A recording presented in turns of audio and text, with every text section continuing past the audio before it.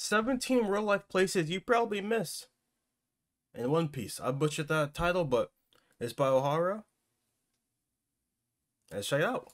This is Alabasta, one of the most iconic islands in One Piece. Yeah, it's O'Hara, this is and if it's Cairo, not, it's Green Light the Review. capital of Egypt, I'm pretty sure it's O'Hara. the ancient temple of Edfu, the gambling city of Las Vegas in the United States, traditional architecture from Mali in West Africa, the Mehranga Fort in India, and even the Taj Mahal. The epic landmarks and beautiful landscapes of four incredible... Yeah, I was getting, I don't want to... yeah, it was like... Yeah, not in... I think it was in between Indian vibes or like the places in Russia, like the huge, like these golden thingy-mabobbers. I was getting that vibe from this when I first watched Alabasta. Different countries from all around the world merged into one fantastic island on the Grand Line with its own unique history, culture, and people. I just can't stress enough how impressive I find this. So many Alabasta people. is a desert kingdom located halfway through the first part of the Grand Line with a history dating back to the infamous Void Century 900 years ago.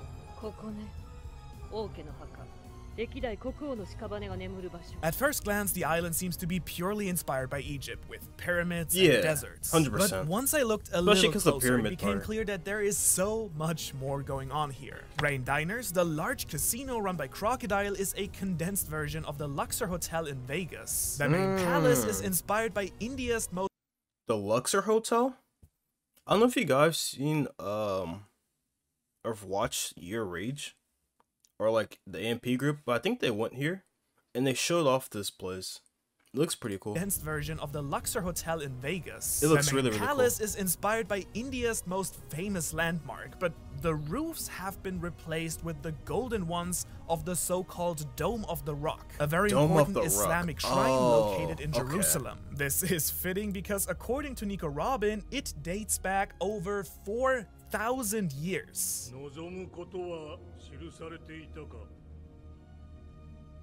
The capital city Arubana to me seems to be based on this. I thought it was gonna get to the point where like Robin says something, but she says nothing. Okay, so here's what I wanted to say. The fact that Oda has 17 references to actual places is really, really insane. Like ancient rocky fort in the northwest of India that celebrates the Sacred Spirit Festival. The Tomb of Kings, the oldest part of Alabasta that concealed the poneglyph, is the spitting image of the ancient temple of Edfu. That is particularly famous for the Edfu building texts that contain the history of the ancient kingdom of Egypt all the way back to the quote-unquote early primeval age of the gods. Damn, that's cool. I definitely want to go there someday. And how very fitting for a place that contains part of the true history of the One Piece world and its gods. You also have characters like Pel and Chaka that have they're supposed to represent the I almost said mythical gods, but the Egyptian gods. Like this I think is Osiris. You know, that's just about it, I'm not gonna lie. Oh, this is Osiris. I think this is Horus. Pharaoh Mercy.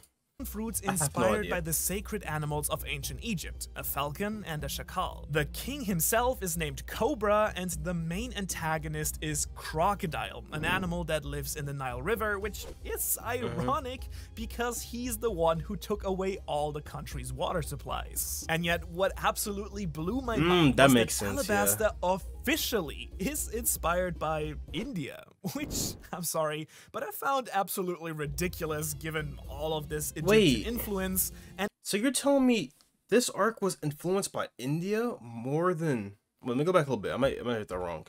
Alabasta officially is inspired by India, which... How is it... Okay, I want to know what he says before he gets what he says. How is it inspired by India when it takes place in the desert? You know, I could be wrong, but India is not in the desert. I'm sorry, but I found absolutely ridiculous Yeah, given that'll make no all sense. of this Egyptian influence, Yeah. and its name literally being a pun on the words Arab and the white stone alabaster in Japanese. But anyways, what's up? I'm Manu, and in case you're wondering how I know all this, there is actually an official travel guide to the One Piece world that lists a lot of the real-life inspirations for all the fantastic places we visit that actually only dropped back in 2021 and that I haven't heard of for some reason until now. I actually was doing research on this topic myself when I just randomly stumbled across it halfway through. Now, I guess if you clicked on this video, you're as fascinated by the world that Eiichiro Oda, the author of One Piece, has created as much as I am. Because building a whole fictional world that feels alive and real is actually one of the most complex things you can do in storytelling. And since no one can create a whole world out of nothing, naturally, even if only subconsciously, you will adapt and incorporate some real-world elements into your imaginary world as well, using them as a base of inspiration without, of course, copying things one-to-one. For me, this has two big advantages. One, it makes your world and your characters feel familiar to the audience. Familiar, more relatable, more, you can bond with them better based off like their background and where they're from. So that's a cool part. That's two, it anchors your fiction in reality to make it feel more. My screen was like glitching on this monitor. And I think Oda-sensei, who despite barely leaving his office, is obsessed with learning about the history, geography, and culture of the world, has mastered this advanced technique to a ridiculous level. His world of islands and pirates is incredibly unique and new, but still, everything feels familiar and coherent. As I showed you with the example of Alabasta, he achieves this by taking a number of real-life inspirations from all over the world and then combines the attributes he likes into something completely new. Okay. Sugoi! Water 7. So, allow me to take you on a tour through the One Piece world and I have to yawn so bad. Fantastic inspirations I got like no sleep in no particular whatsoever. order. Some of these are based on the official book, and others, let's say, educated guesses. And I want to start with Luffy's home, Dawn Island in the East Blue. Now, most of the East Blue in general is inspired by Asian places. Nami's home is inspired by Indonesia. Zoro's village is inspired by Asian places. Nami's home is inspired by Indonesia. I had no idea. To be fair, I didn't know Indonesia existed until like a year and a half ago. Or 2 years ago. I'm not gonna lie. Like, I know what Micronesia is. That's like the only Ia I know, to be honest. Zoro's Thailand, village but is inspired by Nara in Japan, and the Baratier is inspired by Vietnam's floating restaurants. This makes sense because it is literally called the East Blue, Asia being in the east. And when I looked deeper into this, it actually seemed to be the direction Oda-sensei went with the entirety of the One Piece world. The West Blue, for instance, features locations like O'Hara, that is based on England, Bollywood Kingdom. What? That's based on England? I just got to the point where I watched O'Hara get bombed by Buster Call. I got no English vibes from that whatsoever. Oh, that has to be like some kind of based on Hollywood, and Thriller Bark that is inspired by French Gothic architecture like the Notre Dame. So anyways, the Goa Kingdom in the East Blue also falls into this pattern because it is based on the Philippines with all its jungles and warm climates. And by the way, one of the most beautiful countries I ever had the pleasure to travel to. The rich capital and the great terminal seem to be a representation of Smoky Mountain, a giant landfill in Manila, the capital of the Philippines, where people used to live and work in heaps. Why did this place get trashed? This was in the Philippines, I think he said.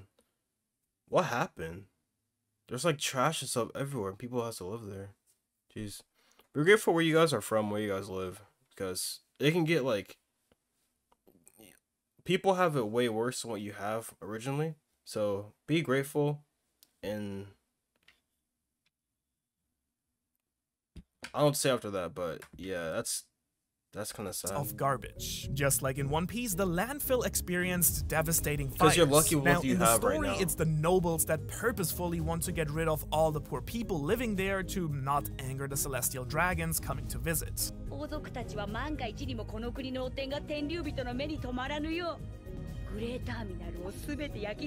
this is Sabo, right?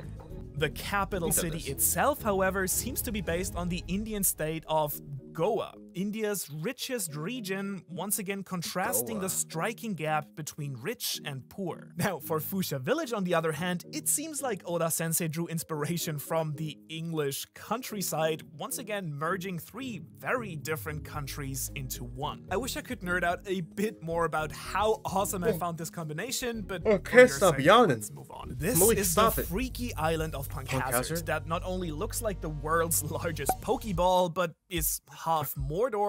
I was thinking of a donut. Yeah, I might be huge, because that's crazy. And half North Pole. And is this the place that Aokiji and what's his name? Aokiji and Akainu they fought whenever they clash, and that happened? I'm assuming so. Because it only makes sense. Basically how my balls felt when I went into a Japanese onsen in winter. Can't recommend enough. Well, you might or might not be surprised when I tell you that there is a place like this in the real world as well. Because Iceland is pretty much a song of ice and fire as well. Only that they were smart enough to stop after 4 seasons. With some of the most unreal and epic landscapes in the world, here hot glowing volcanic lava meets icy glaciers with only a few inhabitants. Very similar to how Punk Hazard's condition had— Am I the only one that gets that feeling? Is like, when you see it like lava, I know you're not supposed to touch it obviously, but like you want to touch it so bad. I don't know, like it looks like it's, you know, like you just want to touch it. Like it looks like, hey, touch me. But your body knows, hey, don't touch that. See, like, you just want to touch, see how it feels, because curiosity. I feel like someone has done that before and lost their hand or their entire body. Have made it a hard place to live as well. But damn, I really want to go. Made it a hard place to live.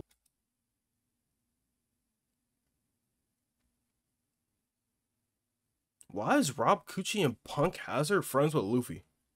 I thought they were enemies. They're literally just fighting. I'm watching them box right now in Eni's lobby. Why are they friends? Live as well. But damn, I really want to go to Iceland so badly. If you have any recommendations, let me know. Oh, Wano. Now, Wano, the longest arc of the entire story, is of course inspired by Japan. However, there are ridiculously many details from real Japan hidden throughout this arc. It would probably be an entire video of its own, so let me know if you want to see that. Next, we have a place that I have enjoyed talking about a lot in my videos recently. Drum Island, home of Chopper. This island as a whole that is always covered in snow is mostly based on Northern America and the Rocky Mountain region. The iconic cone-shaped peaks are most likely inspired— Oh, wait, it snows where Devil Tower is at? I had no idea. I didn't know it gets cold over there, because every picture I've seen, it was never cold. It was always like greenery, you know, blue sky, clear image of this, like brown. People saying like it's a giant tree trunk or whatever that got chopped down by some massive giants back in the day. I don't know, but I never saw snow on this ever. Never. And it's a cool thing to look at. By the Devil's Tower in the north of Wyoming. And yeah, I know, I can't believe that's a real— But I can see why people say that's a tree trunk. And there's also people saying that it was like a volcano or whatever. But people say it's a tree trunk because of the geometric shapes that it has. It's like little hexagon patterns of like, and it's supposed to represent like cells or whatever. I don't know, but people might be reaching. Who knows? Nobody knows where this thing came from. So place either. The town of Cocoa Wheat is basically an exact copy of the Canadian city Banff. However, interestingly enough, Bighorn, the town where the Straw Hats actually arrive, appears to be inspired by the cute city of Alberobello in I wanted to say Italia, but it's... I thought you say Itachi. Got lost in that Italian accent a little bit too much right now. Meanwhile, and as a German, I can't believe I missed this. He's German? Drum Castle, where Dr. Kureha resides, is of course based on the legendary Neuschwanstein Castle in the state of Bavaria, where I'm actually from. How embarrassing. Oda-sensei really went out of his way to create a winter wonderland here, giving it that Christmassy special vibe. Before I go on to the next big one, here are a few smaller ones. Whiskey Peak is inspired by Taos in New Mexico. Twin Peaks is basically Thatcher Island, also in the US. I actually just talked about that recently in a theory about the One Piece being inside a whale like laboon. The castle on top of the Red Line, Marijoa, from where the government rules the world, is inspired by the, and I'm really sorry for slaughtering this, Chateau de Chambord? Chateau de Chambord? Chateau de Chambord? What is that? In France. It's like a big, guest. a big 2-hour car ride away from Paris.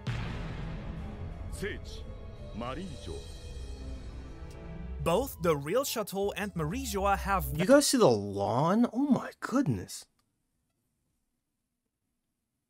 How do you not mess that up?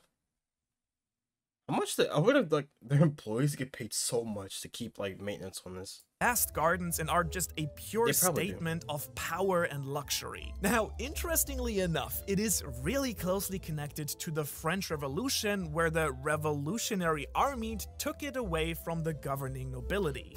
I wonder... Bro, why is your finger in... imagine you're the government, and your own people just snag your castle, or your palace, or whatever.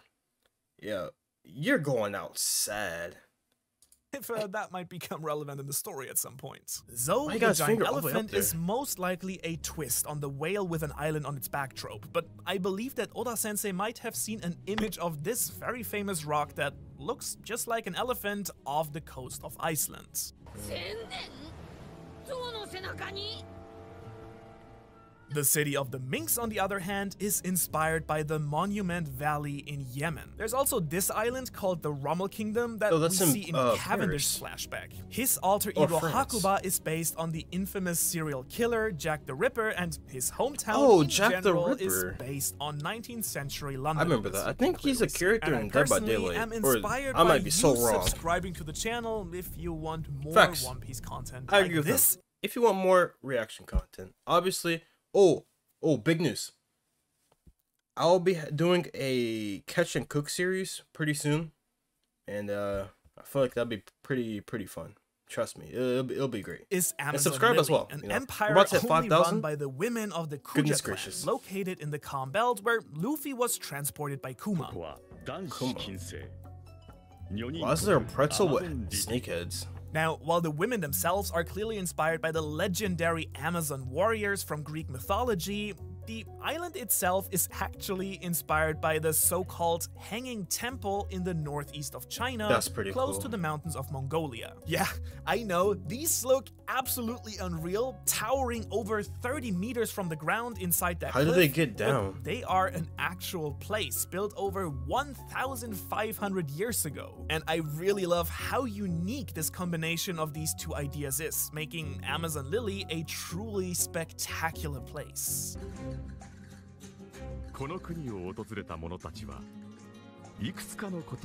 Then we have Dressrosa. You might already know that this island is heavily inspired by Spain and Spanish culture. For example, with Viola. Who is that?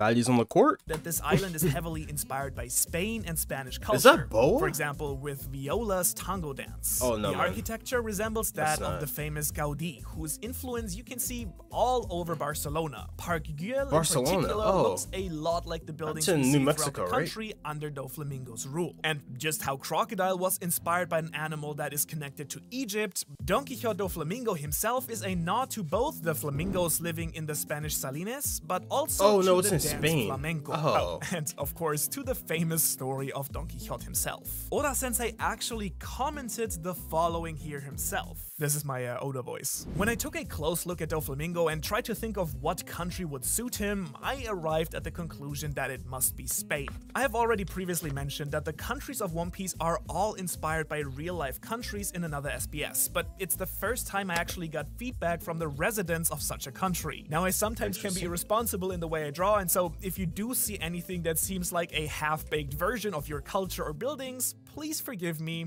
Remember, he's such just a good guy. manga. Oda's such a good guy. He's like, hey, for people that get offended, bro, listen, I tried my best. At the end of the day, it's just fantasy. It's not real. It's just a manga, you know? Those that give Oda hate and, you know, too hard on him, bro, hop off. You know, get a life, get a job, maybe, because I wish more Oda people did nothing would wrong. actually take the last sentence to heart. The giant Colosseum, It's on the other hand, just is of course a manga. inspired by the not actual that deep. Colosseum in Rome, or there are actually some in ancient Greece as well. Now, let's move on to my absolute favorite location in all of One Piece, Water 7. And not only because There's no Water inspiration 7 for are my this. favorite arc, but also because the island itself is just absolutely breathtaking.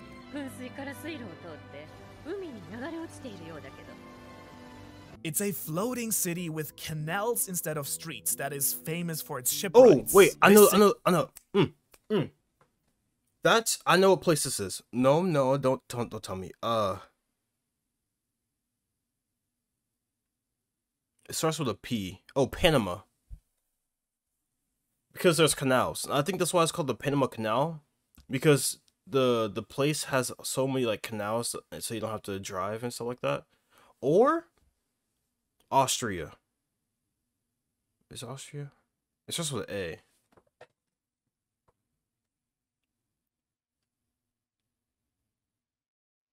Is it Austria? No, it starts with an A. Because I know people talk about the red light districts there, and there's like a moat or like this canal thingy, and like they have like the stands right here, and you walk. It starts with an A. I don't know. City is of course heavily inspired by Venice, that is also built on water. Venice, like Venezuela. I know Venezuela's. Bro. And full with canals. The Venetians were also famous for their ships that they used to build a Venetians? flourishing I don't know global what he's trading talking about at this empire, point. reflected in Water 7's skill with shipbuilding as well. Now, if you ever have the chance to actually visit this place, it's just as breathtaking as it looks. That looks so Maybe cool. even a I bit do wanna more go. so. The masks of the Venetian Carnival are used incredibly creatively to introduce the Cypher Pole agencies. That was pretty good, yeah. My reaction should be done by the end of next week. CP9 The building of the Gallela Company, that is run by Frankie's taking a lot of time, stepbrother 'cause it's been like around like Iceberg, an hour is or 2 hours inspired long. by the Piazza But I dell'Anfiteatro might in cut the it to parts, Tuscany in just to northern make it Italy. easier for The me. only thing that seems to be non-Italian on Water 7 is its And to milk clear it. resemblance to the island Literally Mont just to Saint- milk it. slaughtering That's that crazy. again. Mont I Saint might do that. Michael? Mont Saint Michael? Mont Saint Michael in the Normandy in What? France, that depending on the tides is completely surrounded by water as well and strongly resembles the shape of Water 7. But let's go back to Venice for a second. Not only is the city slowly Oh, it's sinking in into Italy. the ocean every single year, but it Oh. frequently experiences the so-called acqua alta, a phenomenon where the city is completely flooded by high tides. And so I suspect that this is the actual inspiration for the enormous Aqua Laguna, a tsunami-like wave that rolls over Water 7 every single year and causes the island to sink a little bit into the ocean. That's pretty cool, though. So technically speaking, when the tide recedes, you'll probably find some buildings underwater, just like you did in Water 7. That's pretty cool.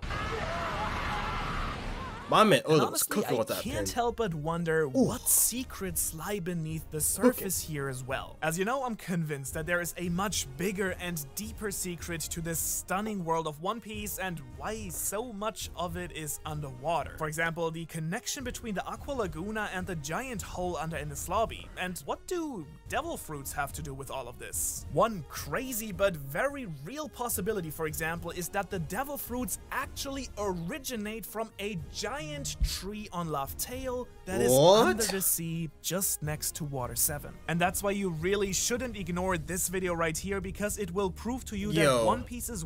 Okay. That was a great transition, I'm not gonna lie. And that being said, I'll put my box right here. And I agree with him. You should click on this box. And my next video right there. See ya.